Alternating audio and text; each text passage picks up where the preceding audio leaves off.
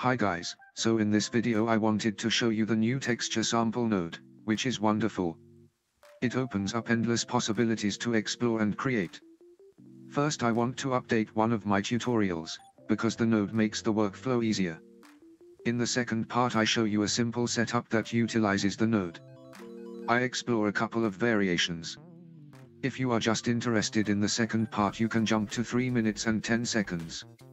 So to start off, this is the scene from my last tutorial on geometry nodes. I leave a link in the description. You can vary density, size and rotation, and it uses the vertex weight modifier.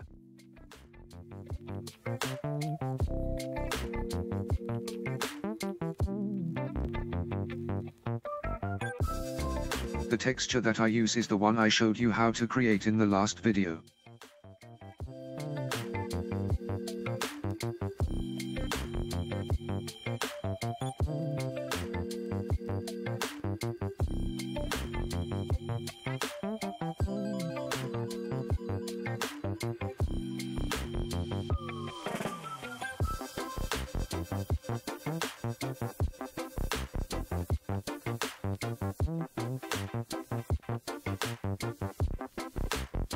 First I get rid of the vertex weight modifier.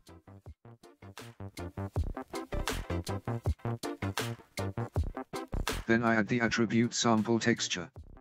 I pick the image from the texture tab in the properties.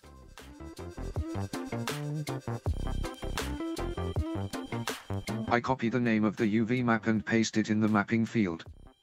The output is specified by the name you enter in the result field.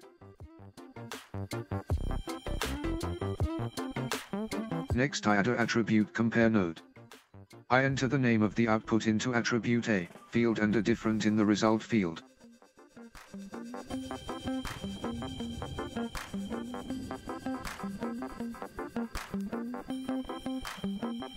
Then I add a point separate node and enter the result from the attribute compare node.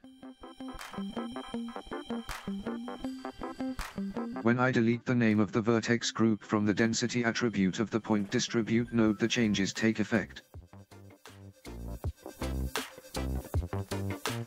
Now I just need to set the mode to less than in the attribute compare node.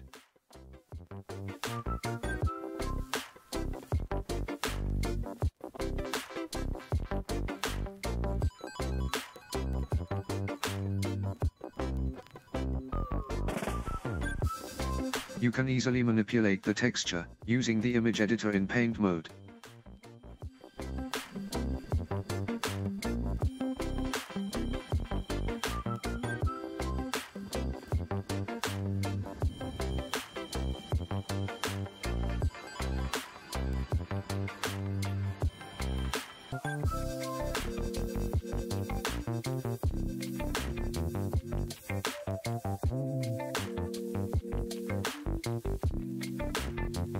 For the second part I have a scene with a plane and a icosphere to be instanced.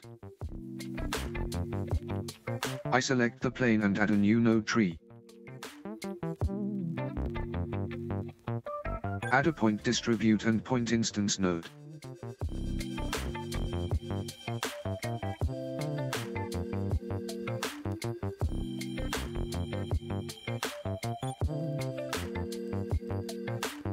A attribute randomize node which I set to affect the scale.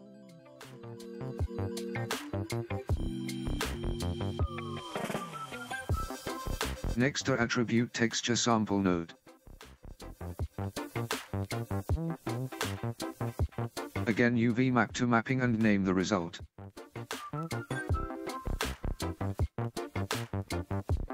Then in the texture tab I add a new texture and set it to cloud type. I change the scale a bit.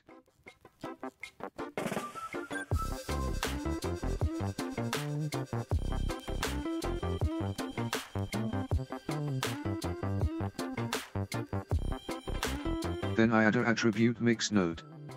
For the factor I use the mask.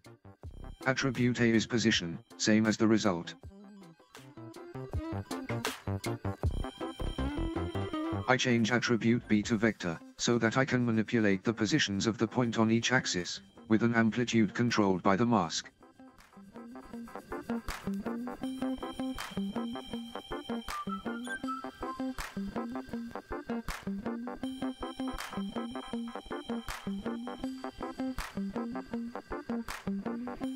Next I just quickly go through the blending modes of the attribute mix node.